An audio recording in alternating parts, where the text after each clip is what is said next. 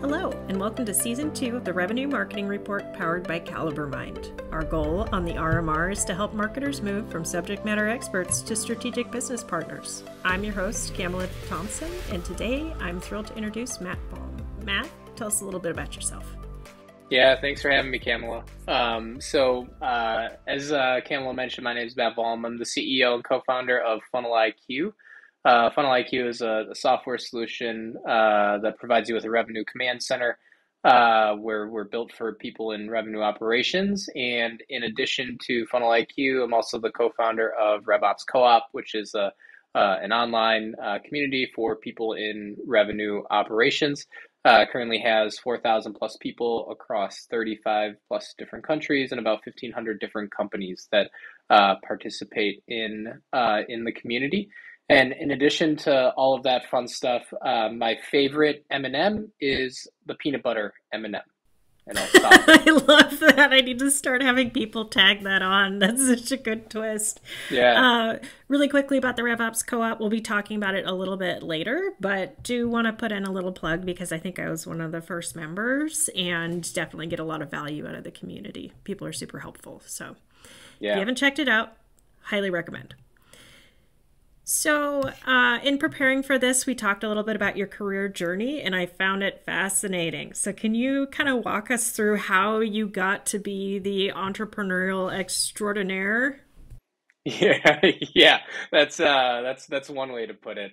But yeah, I definitely have, I guess, what you would call a kind of a very windy path to founding now a couple of different companies. So I grew up, I guess, to start at the beginning, I grew up in a very small town in Wisconsin. One of those towns where, there were probably more cows than people. So was not necessarily always exposed to technology, and was also, not my parents and kind of surrounding family had never pursued higher education or gone to college themselves. So I was kind of the first person to branch out and do those things. And ultimately, I wound up in college and decided to pursue accounting and finance because one, it was something that I was good at, and two, growing up in a small town, saw like, hey, accountants and finance people, they seem to do okay. Like, let's go after one of those kind of safe, sort of career paths. So that was where I originally kind of found myself in college. And after college, I started working, actually, of all things, as a CPA for a large global accounting firm, and realized very, very quickly that definitely was not the job for me. But I stuck with it for a couple of years, and then ultimately wound up in corporate finance, which was a much better fit, but definitely still just was not completely fulfilled. And so after doing corporate finance for a little bit, I actually went back to business school. So I went to Berkeley, got my MBA. After that, I thought maybe I should try out professional services again. So rather than public accounting, I tried out management consulting. Realized very quickly that services was not the business for me. I like to do things, not to just plan. So I wound up back in corporate finance again, and still was kind of feeling unfulfilled. And then ultimately kind of came across this one particular problem a couple of years ago in the legal technology space because my wife is a lawyer. So I saw this problem that she was happening, and I couldn't stop thinking about it and how to potentially solve it. And that was kind of my first foray into, I guess, entrepreneurship, where I somehow, came up with an idea, got some people to go in on it with me, raised a little bit of money, and started my first company.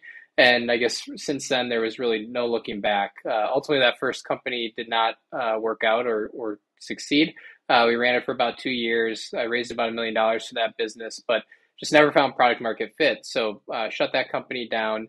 And after that, I actually joined another early stage startup at the time, which was called Ally.io, building OKR software. And that company was a big success. It was because of that company that I actually met you, Camela, through that. Met a lot of other really great people, saw a lot of growth, a lot of momentum, learned a ton when I was there. And when I was there, I came across another problem that I couldn't really stop thinking about and how to solve. And that was ultimately why I left Ally to start Funnel IQ and how I kind of winded up here today. So that's the abbreviated version of how you wind up going from small town Wisconsin to now starting a couple of different companies and giving it a try. So before we tie operations into all of this, I want to acknowledge the place where you started with your career and looking at what was happening in your small town and what seemed like a stable path. Have you gotten any judgment for choosing entrepreneurship from like family and friends, just out of curiosity? Oh yeah. Well, yeah, so a lot of it's a lot of people don't certainly don't really understand like what Matt does for work. As you can imagine, it's always one of those things where, a topic comes up a lot, right? Like, oh, how's the job going? How's work going? And when a lot of your family is, either kind of working in a factory or on a construction site, like it's very easy to be like, yep, the building is going up, or yep, went and fixed this thing today. And, people know what a building is, a pipe is, things that are being built in factories. But, when I try to tell them about, how hard it is to hire developers, or how challenging it can be to try to get someone to use this piece of software that you're building. They're just like, oh, Matt does some stuff on the computer, like don't really know what that's about. And yeah, it's definitely plenty of pushback too, especially when it comes to I guess the lack of I'll say perceived stability that can be in that, because most of the time 99% of what your day is like, your week is like, is typically struggles, hardship, challenges, right, and instability.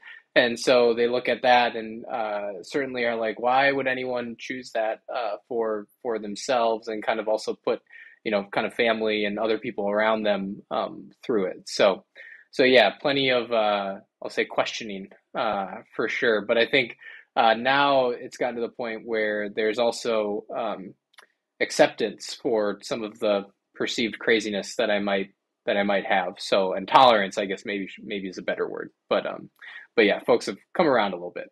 Well, they see you guys are still stable, right? So, oh yeah, yeah. I kind of had the same stuff works out. I had the same knee-jerk reaction when I started my business as a freelancer.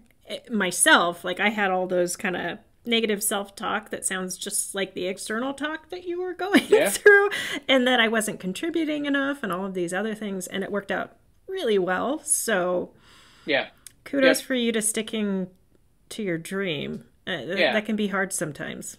And stuff, I don't know. I mean, stuff, it seems like stuff always has a way of working out some way or the other, right? Like I mentioned, my first startup, it was there was one investor that I met during that journey who I tried to convince to invest in that first startup a bunch of different times. He never did, but we stayed in touch. And then when I shut that company down, he was one of the people who I was like, hey, I'll be, kind of looking for something to do. Like if anything comes up, let me know. And he was like, oh, I've actually, like, we just invested in this portfolio in this OKR software company called Ally.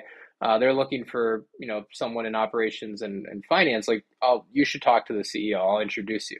And it was because of that I ended up kind of joining Ally and getting to go through that whole experience, and now ultimately kind of starting this other company. So yeah, like all those things, kind of, I don't know, they wind up, I think, happening for a reason, and things end up, kind of working out. And so, the things pay off, I guess, in some way, shape, or form, ultimately, is the way that I look at it. Yeah, and at Ally, being in finance and operations, I've seen operations report up into finance, but I had never really seen your role before. It was kind of very much a blend. It was very interesting.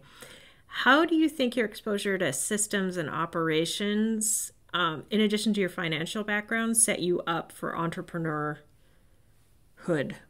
Yeah. I don't know if that's the word, but we're going to go with it. We'll go with it. Well, I think, I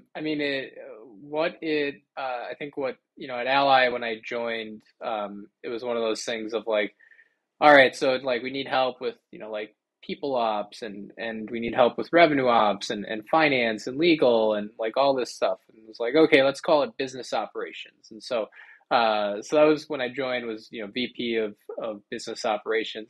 And, what it meant was, literally just making the company run from day to day, and really needing to understand how all the different departments, divisions worked collectively, individually, and also together. And then, how to drive process, how to drive that rhythm of business every single day, every single week, to move things forward. And so I think my finance background definitely, equipped me with the tools for, analytics, and, my strategy background to, to help think strategically. And then even, you could say, with just needing to always be in spreadsheets and Excel and everything else, right? Like, you need to, go out and build things. And so, winding up, in the systems was kind of naturally just what happened.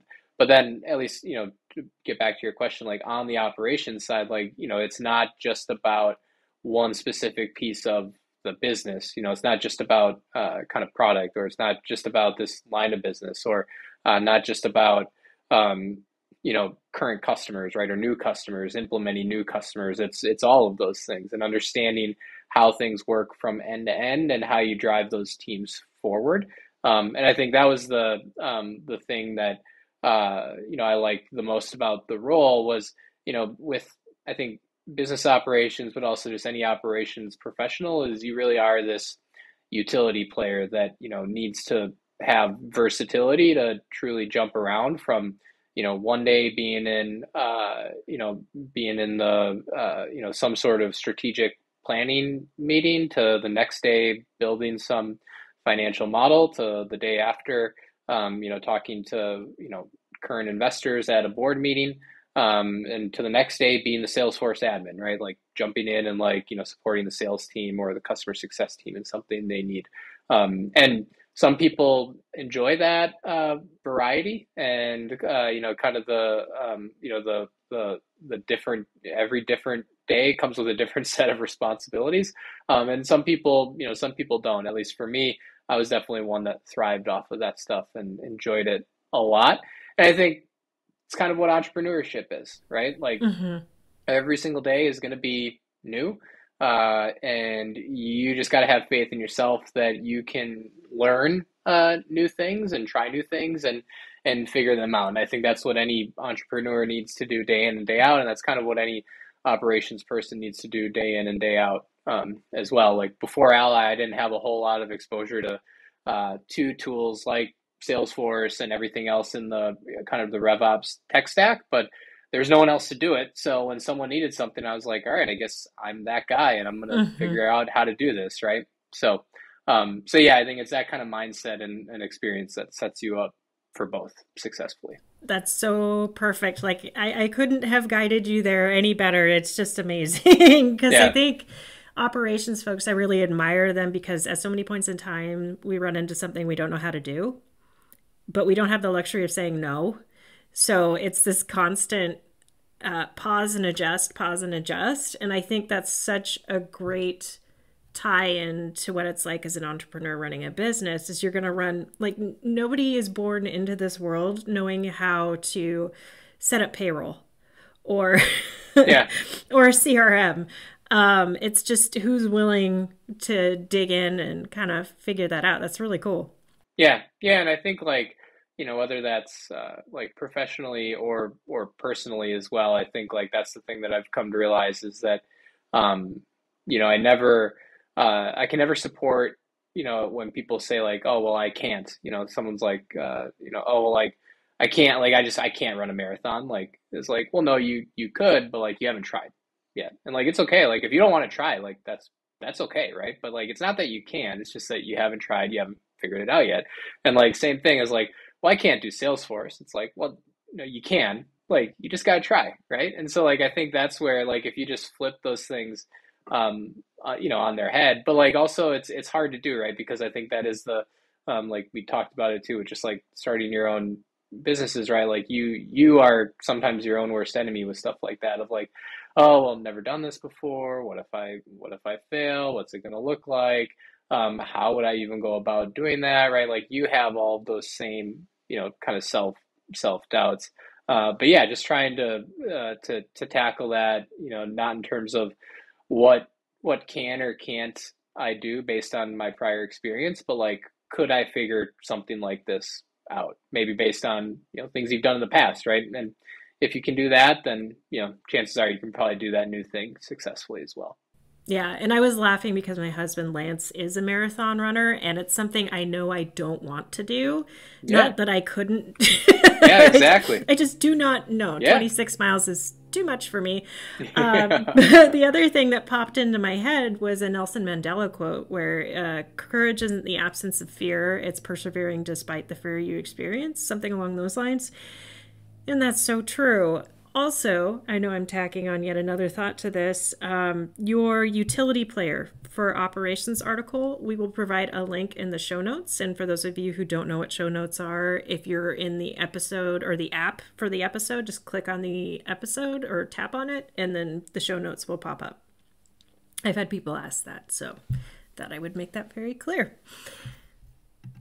All right, so getting back on track. So we mentioned the negative self-talk. We mentioned the doubts from relatives. What keeps you motivated to keep going?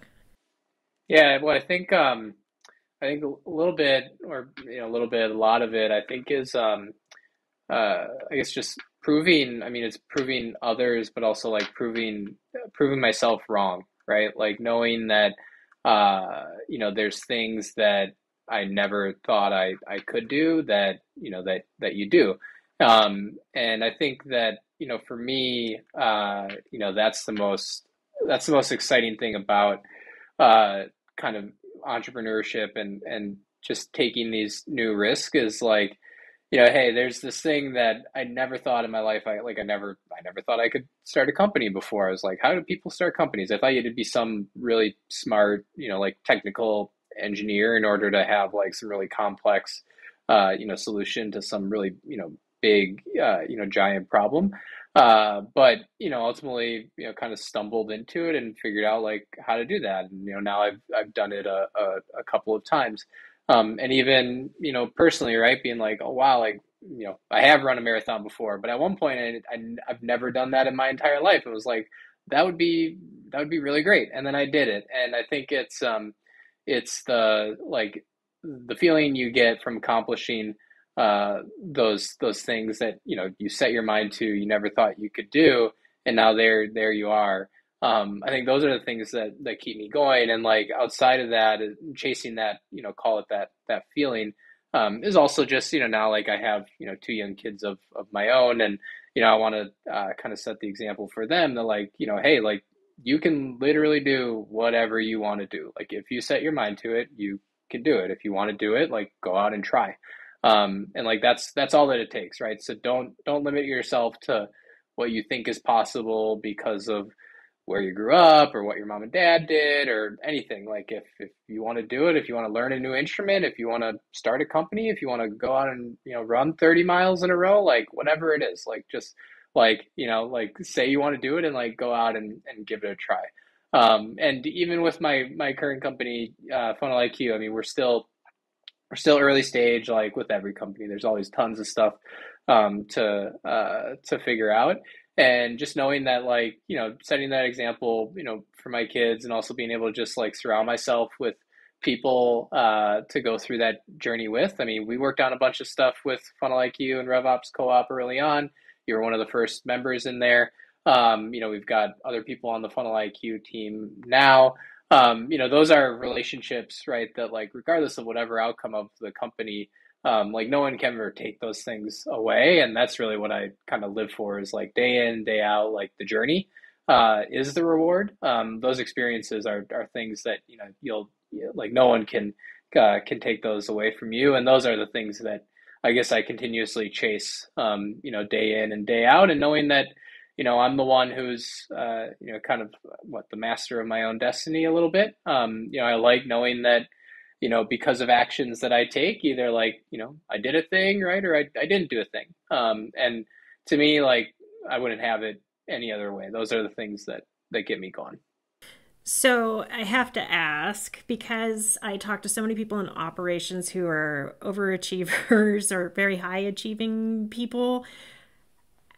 Have you found it difficult to find balance in working too much? I mean, it's your baby, your company. You could spend every hour of the day and still have things to do. How do you find balance, and how do you do that if you do? Yeah. So, so I think it's like everything else where you need to be intentional about it. Same thing, right? Like if you, like if you said a bunch, like if you set your mind to something, right? Like go out and do it. Like if you want to run a marathon, like, okay, what do you got to do? You can't just go out and run 26 miles the next day. Like you got to, kind of build up to that, and kind of put in the work and the reps to get there. And I think like the balance is no different. And at least for me, like definitely, I think I learned things the hard way there with my first company where just like didn't really have any of that balance. Wasn't like was working a lot. Wasn't really there for my family or my wife or like my very young kids at that time. And those are all things that I learned from. Right. And I think like that's the biggest thing with any startup or I mean any job or anything you do personally or professionally is like no set like don't judge your failure or success by necessarily the outcome, but like did you learn something, right? And did you repeat, the same sort of mistakes? And so building this company the second time around, like that was one of those things that I was trying to do very intentionally, was surround myself with a diverse group of people that came from different backgrounds, different perspectives, than I did, folks that I could learn from. But then also with just like kind of building the company and also setting the culture was just making sure that people knew like hey, like anything that we can do in any given day is obviously going to improve our chances of success.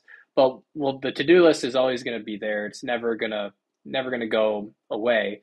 But your kid's only 5 year old once, right? You can only walk them to kindergarten so many times. Like those are going to be the things that that will go away, and like those are the things that you shouldn't sacrifice for for any job, for any career, for any company.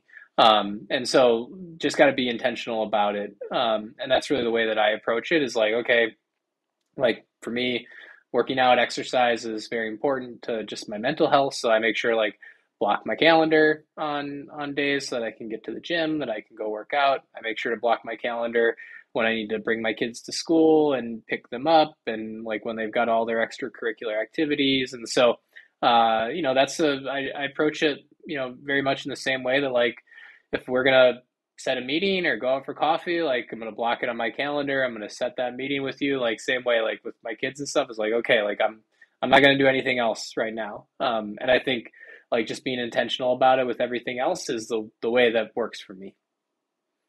And I was really wanting to get your perspective in it, but from as an outsider, it always seemed to me that you did a really great job of that. Because I remember in team meetings, we'd celebrate things that people were doing outside of work. Like, for example, the community leader, Erin, she's big into mountain biking. And that was something that came up a lot. But also, making sure people knew that family and health were the priority is so important, especially with COVID going on. So I really applaud the precedent you set for everybody there. Yeah, yeah, no, and I think like again, that's it's one of those things that like that's important because it's part of just like I mentioned the journey being the reward, right? Like that's the stuff that that's the stuff that really matters, the stuff that you put in and day out. So I love asking this question. If you could go back in time and give yourself advice, what would it be? Yeah, I think it would have been to, I guess, start taking risk and betting on yourself sooner. And I think, again, maybe it comes into the self doubts that you put on yourself, thinking that like, oh, you're you're not good enough, or like, oh, I didn't come from this background, or I didn't go to that school, or I don't have this experience, or I've never done that before, and thinking that those are, going to be reasons to stop you from, from even trying. But I think the thing that I wish I would have, started doing more was, betting on myself to do like bigger, bolder things sooner, earlier, and just trying. And I think, there's different ways to get, just creative with things about trying and starting. And I think actually that's one of the other things is that, that first step is kind of the hardest one. And it's also the one that like a lot of people don't even take. So just by doing that one thing, by literally just getting started, right? Like if you've got a startup idea, like literally just like build a landing page or website and then be like, hey, I got a startup. Oh, what do you think? Like taking that one step is going to get you 80-90% farther than anyone else. And there's like, I think that's the other thing that, I wish I would have realized sooner is like just getting started on things and trying, there's going to be two potential outcomes, right? One is you try and it doesn't work and you wind up in the same spot that you were before. Or two, you wind up further ahead and you get what you want. But if you don't try, the only outcome is that you wind up in the same exact spot. So like, why not give it a shot? And I think, yeah, that's where, I wish I would have started, taking more risks kind of earlier on and tried some of those things earlier on. Yeah, I think regret is the one thing I try to avoid at all costs, because each time I've taken a huge risk, it's been the biggest catalyst for growth, no matter how it ended. So, yeah, 100%. That's great. So let's leave a little bit of time to talk about the RevOps co-op. So I'll let you give the 20,000-foot view of what the community is and the purpose behind it. Yeah. So RevOps Co-op is it's a community of people that are passionate about revenue operations, and we've got folks. Naturally, you can a bunch of people in there have revenue operations in their job title, but a lot of them don't as well. So we have people from marketing, from sales ops, marketing ops. We have customer success, VPs of revenue, chief revenue officers, founders, entrepreneurs. Just if anyone who's passionate about operations and revenue operations will find their place within RevOps Co-op. It's a free complimentary community to join, and we have a bunch of different programs that we offer. For us, we're all about peer-to-peer interactions, education, and I guess knowledge sharing. So we've got a Slack group. We have a weekly newsletter. We write a bunch of longer form content as well, white papers. We have a blog. We've got a mentor mentee program. We have a job board. We have a bunch of like webinars, roundtables that we do. We've got in-person events that we do as well. We've done happy hours in person and in places like Austin. We have one coming up in New York City. So a bunch of different programs that we run. And again, for us, it's all about delivering value to our members through kind of education and peer-to-peer interactions. And we've got about 4,000 people in the community right now across 35 plus different countries, 1,500 plus different companies that are represented. So lots of chatter, activity, things that are kind of constantly happening in there, and feedback's been really positive from members. Yeah, I highly recommend. There's a lot of us in there willing to give a lot of advice and time, meet with people to discuss their issues, and there's nothing more valuable than having somebody who's been in your shoes and made the mistakes and being able to tell you which potholes to avoid down that road. So really recommend signing up. I have my coworkers sign up, and anybody who wants to learn more about revenue operations should definitely check it out.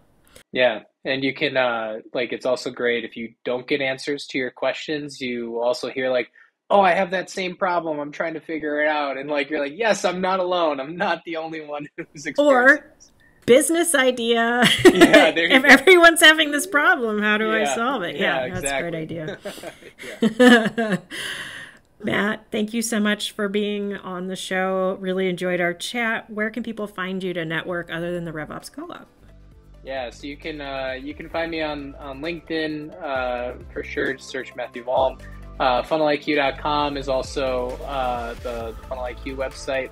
And you can also always drop me an email at matt@funneliq.com, and then join the RevOps Co-op community, and you'll find me on Slack within there as well. So folks, thanks for listening. If you enjoyed the podcast, please like, review, subscribe. Hit us up at hello@calibermind.com for show ideas, guests, feedback, anything we welcome. And for those of you looking for more great content like this, check out calibermind.com.